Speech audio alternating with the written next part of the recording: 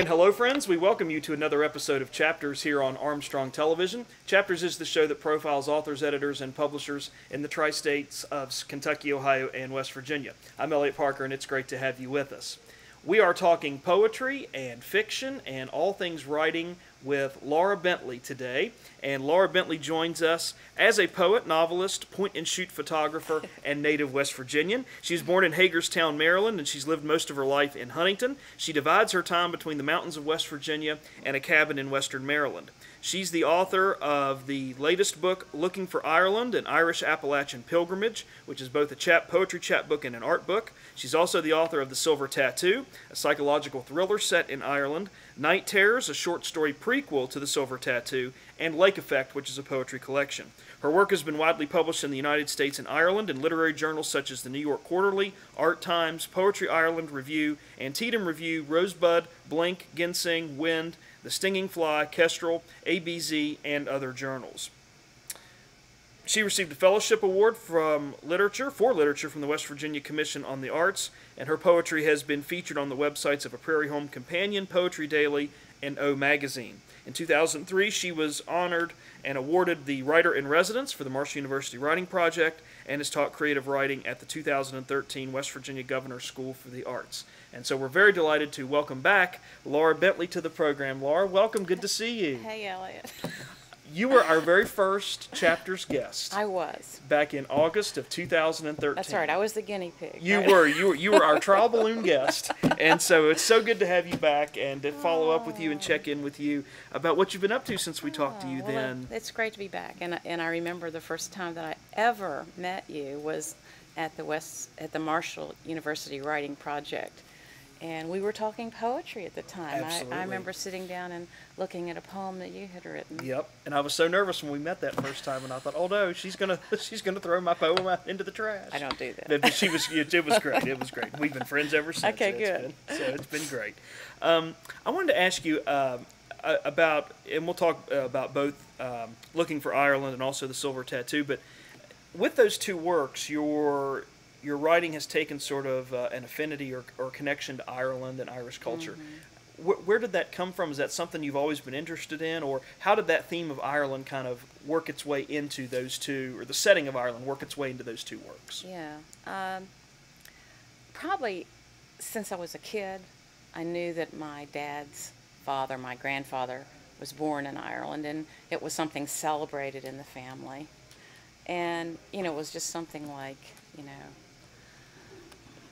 the Pacific Ocean. I never knew I would ever go there. I was here. And so anyway, it was talked about a lot. And so always kind of like romanticized, I guess I would say. And I wrote an essay, I think, in junior high school about wanting to go to Ireland. And I don't know. So then, you get on with the business of going to school and I went to Marshall and got married and had kids and somewhere along the line there was a window of opportunity to apply to go to a workshop in Ireland, in Dublin, and I went. And then 3 years later, it came in intervals of about 3 years. 3 years later, there was another window of opportunity, and that was to study with Billy Collins in Galway, Ireland. And then the third time, I was writer in residence on the west coast of Ireland in County Clare. And there was a fourth time, but the first three were, got under your skin. And I kept journals and I took photographs, and I didn't really write anything until the writing residency. And then I wrote poems, and I wrote a poem a night as self-discipline, because there's no one hanging over you with a ruler saying you have to turn in your poem in the morning. And I did. I wrote a number of poems, and I also walked to the cliffs of Moher almost every day. So all these things were happening, and then when I got home, I framed some of those pictures that I'd taken, and then I'd walk down the hallway past a few of them, and anyway, that's history. And then eventually I wrote a short story that turned into the silver tattoo. So all those things of you know, all the things you soak in when you go to a foreign country, especially when you go alone and you're female, everything is sort of magnified, and all that got in there. And then I went back about 3 years ago with a friend and got to go to Northern Ireland and got to return to the cliffs after the book had been published, the Silver Tattoo. And so that was euphoric almost to be able to go back, because I had been there in 2000, and so I went back in 2014. So long story short is Irish ancestry in the family, always wanting to go, never having enough money in my family for us to go really anywhere. And then all of a sudden, these windows of opportunity appeared. And I also will give huge credit to the West Virginia Commission on the Arts, because I had applied for, you know, a fellowship award, individual fellowship, and I won. I was one of a number of people who won different categories, and I used that money to go to Ireland. That's great. That's great. So West Virginia has really helped me on this journey, and now I'm going on this poetic journey. This is another thing that I always wanted to do, was to have a different kind of chapbook, you know, and I take photographs for fun. I'm a point and shoot photographer, and it just sort of merged, and I decided I would do it. Put some poems together with some photographs that I'd taken, and then this book came out, and it's been well received so far. And it's a journey. It's a pilgrimage, kind of like the journeys that I made to Ireland the first few times, and then this is like a long walk from Appalachia to Ireland. And you know, one of the things that's interesting about your chapbook Looking for Ireland is we see some of the beauty. We see some of the same not the same landscapes, but we see that natural beauty in Ireland that we see in Appalachia. And I know that you've written a lot about Appalachia. And I love the Cliffs of Moher in your book. I think that is one of my favorite images, because it just stands out, but it doesn't look like sort of the travel brochure picture. Right. Which, you know, I get a sense that you were really there. This wasn't a stock photo. This was Yeah. something that you really got to experience. Yeah. What is it about that place? Because I know so many people that have been to Ireland, and you've been several times, that say being on those cliffs is so special. Yeah. What is it when you're there that makes it so unique and really kind of burns an impression in your Yeah. mind? Well, the cliffs jut into the ocean, and they're huge, and they're massive, and they're dramatic and beautiful and scary and all those things. The weather is very unpredictable there because it's right smack beside the ocean, and you can have really high winds where they have to say no visitors can come. You can literally be lifted off your feet. The panoramas are beautiful. I wrote about in my novel, the sunsets are glorious, and it stays lighter, you know, in Ireland. So at 10:30 at night, you would go to watch the sunset if you could, and if they weren't in total cloud cover, and if there wasn't a gale. Yeah, I think it's wild and dramatic and scary and beautiful, all wrapped up in one. And as much as they try to make it as safe as possible, and they do, you know, there's only so much you can do.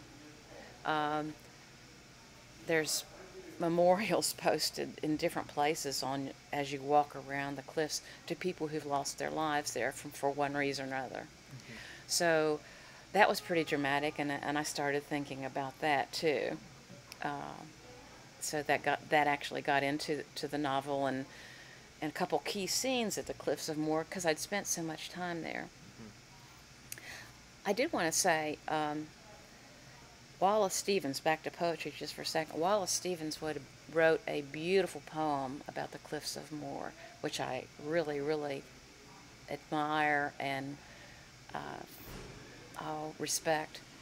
But then I found out later that he'd never been. Interesting. He'd never been.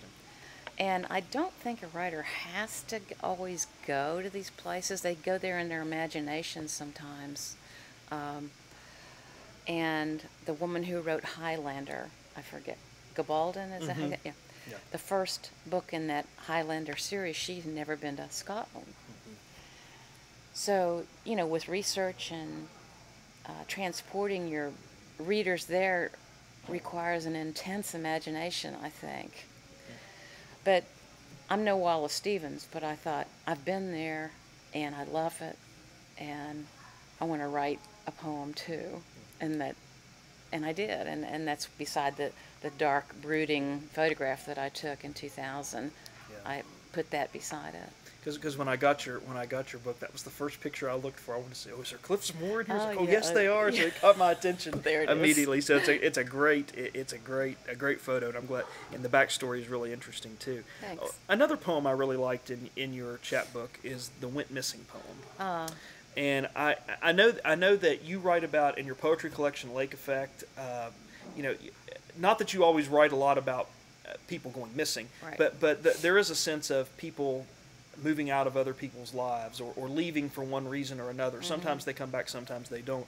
And I love the line, "Inisheer floats like vapor, seaside lights are sequined far below, silence steals from horizon to dark horizon," in terms of Went Missing. So tell us a little bit about that poem, kind of what's going on there, because that was one of my favorites in your chapbook. Well, thank you very much. I think it's when you fall in love with landscape or a country or a place or a person or whatever it is, that you just sort of merge into the landscape and you want to. You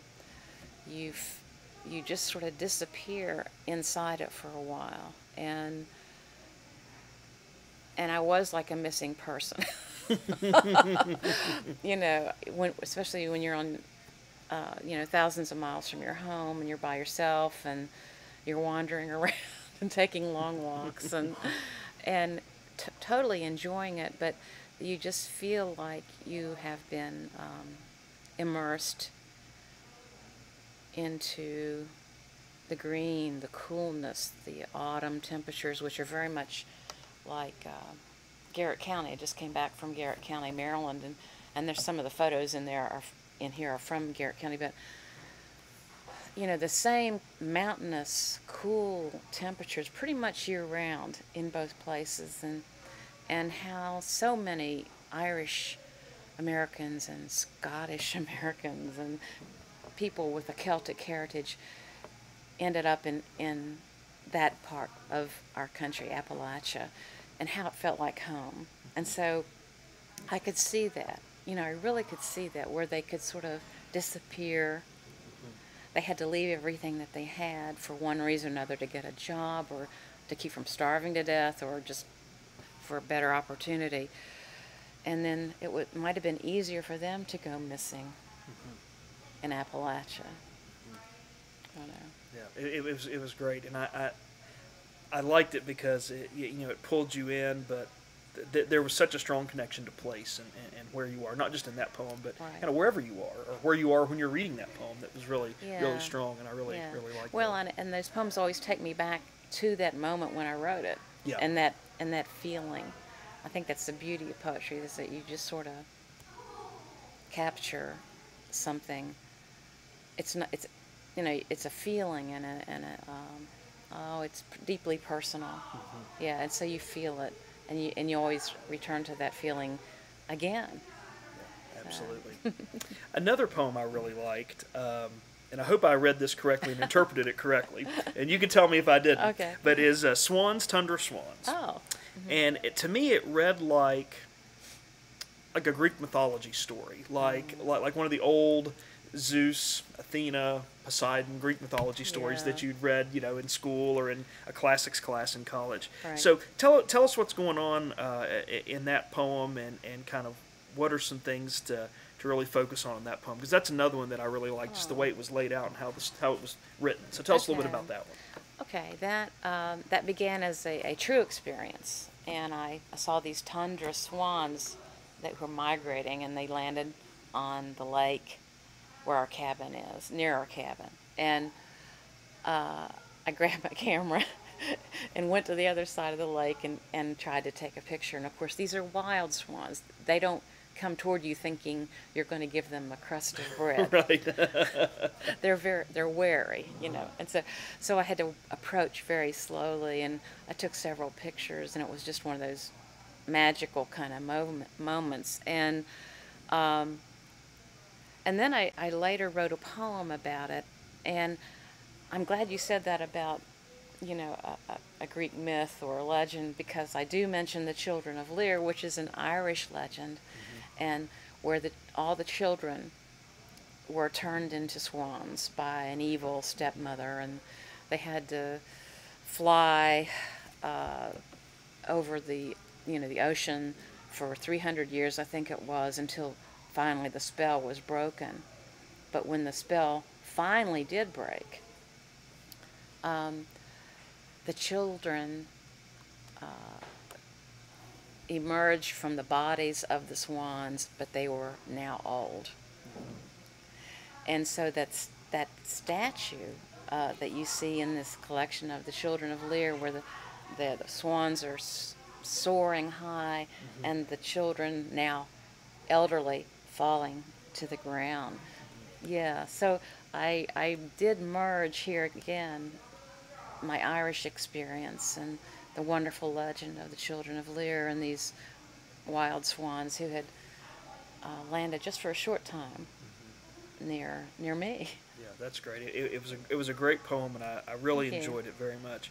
I wanted to ask you, in your collection, looking for Ireland, how did you determine which pictures to use and which poems to use? Was it a process of really, did you have to whittle things down, or did you know kind of from the outset, I've got 5 or 6 that I really want to use, and then maybe I'm going to fill in the rest? How did that process work? Because I could easily see your book being 300 pages with so much that you've seen and experienced. Right. Well, and first off, I wanted a chapbook, and I wanted a different kind of chapbook, and I wanted to have photographs that would complement, not necessarily be taken for that particular poem or written, and that's kind of the movement.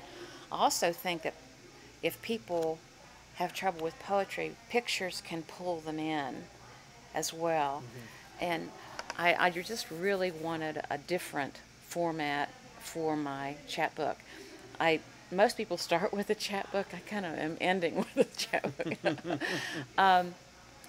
And the pictures, I think what I did was, I knew that it was going to be a chapbook, so it had to be small. So around 20, 21 poems, something like that. And then I started looking at my pictures that I'd taken in Appalachia and pictures I'd taken in Ireland. And then this whole idea of walking from one country to another, maybe crossing the Caledonia Mountains that once crossed the Atlantic Ocean millions of years ago.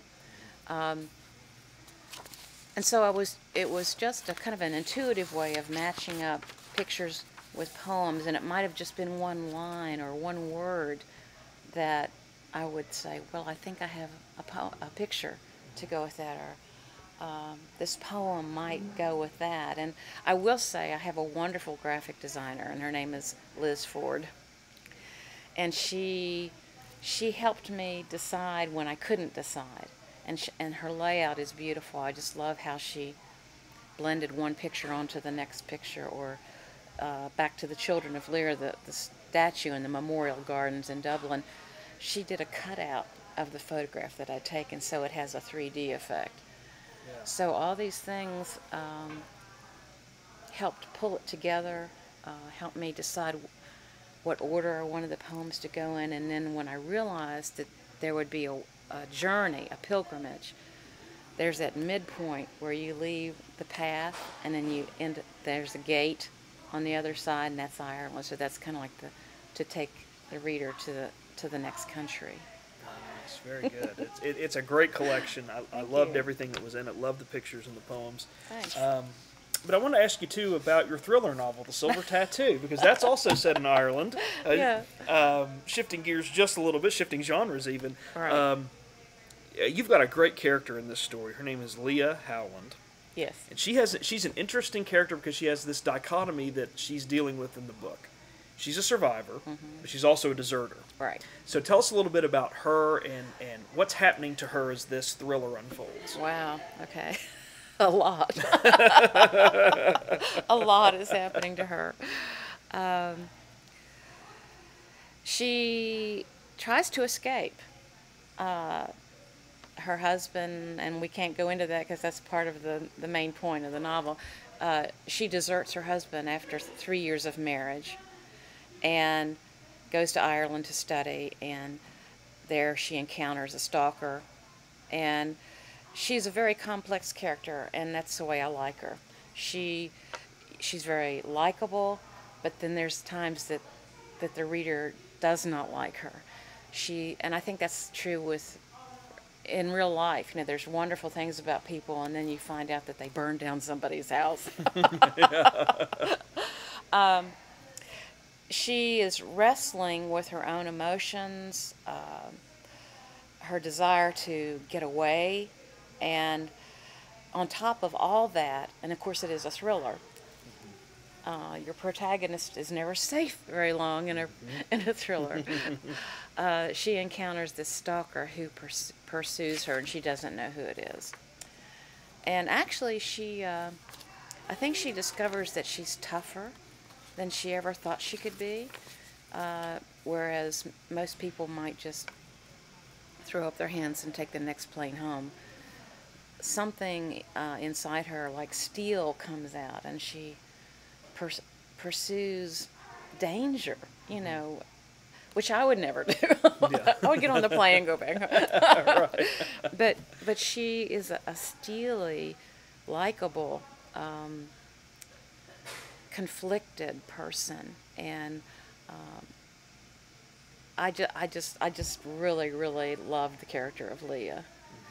Does that help you? Yeah, she's great. Okay. Yeah, she's a great character, and I knew that was a question. I'm so glad that you didn't give away the twists of the story because it's so good. But I know that book was out for a while, and then you went back and did sort of a prequel, and we mentioned this at the beginning, called Night Terrors, which was actually a short story prequel to The Silver Tattoo. So, in terms of when The Silver Tattoo starts, how far back do we go with Night Terrors, and what is being set up in that short story as the prequel to what we see in The Silver Tattoo? Okay, in The Silver Tattoo, Connor is Leah's husband, the one she deserts. And he has, not supernatural abilities exactly, but he has the ability to kind of read minds or know things, you know, people that, a little bit of clairvoyance, I would say, but it's not all the time, okay? And I thought, it would be wonderful if we could revisit Connor as a child and see what he was like as a child. So I do take the reader back to when Connor is 3. And he is suffering from night terrors, which a lot of children, get. You know, they wake up after they've been asleep maybe 20 minutes, half an hour, and then their eyes are open, they're wide awake, but they are seeing something that the parents can't see, and it's terrifying them. And my daughter had night terrors, so that's why I related to that. And you can't wake them up. And they look at you like you're in their nightmare. Mm-hmm. And so I thought, if anybody would have night terrors, it would be Connor.